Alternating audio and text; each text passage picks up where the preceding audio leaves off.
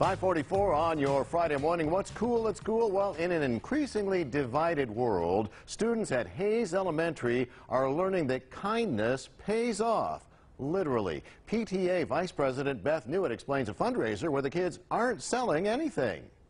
Each student registers online and then is able to send emails to friends, family, requesting donations. And then instead of selling something, the kids basically just request the donation and then they're paying it forward with acts of kindness. Assistant Principal Michelle Tome. Our student today told me they helped their mom make their bed today. PTA President Stacy Johnson. It was so fun just to hear the kids say simple things, even like smile at somebody or go sit next to somebody who doesn't have a friend to sit next to. Third grader Maeve Newitt. I like making colorful cards and making crafts for people. Fourth grader Liam Johnson. Sometimes I read to my little sister. I only have 2 sisters. But I tell you what, Liam, I have a couple of sisters myself.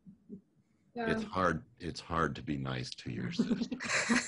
Hayes Elementary Principal Lindsay Packer. The one thing that really stood out to me when we were talking about it today, I went into a classroom and asked the students, and he said, well, I brought some chocolate for my teacher. And I said, that's wonderful. And I said, but how did it make you feel? And so really instilling the fact that by doing nice things for people and being kind, really the point is to make you feel good about it. Aw, so it's called the Raise Craze fundraiser for Hayes Elementary. I have a link to it in the online version of this story. Also, just for the record, for young Liam and all the great folks from Hayes on that Zoom call, it's not hard to be nice to my sisters, Deb and Nikki. If you know something that's cool at school, let us know. Head to 8newsnow.com, click on the Cool at School. That's under the Community tab, or you can just send us an email, cool@school@8newsnow.com.